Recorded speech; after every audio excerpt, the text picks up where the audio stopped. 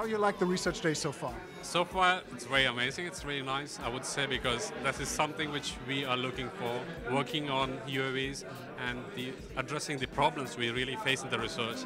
Because everyone is doing some research, but this is like a platform which brings everyone like on a common table. We speak our own research, but at the same time, we also try to get information from other groups, combine together, make a perfect UAV. I really like it. It's really interesting to see the interdisciplinary team to talk about the same issues. Yeah. I think it's been really good. I'm very much enjoying it.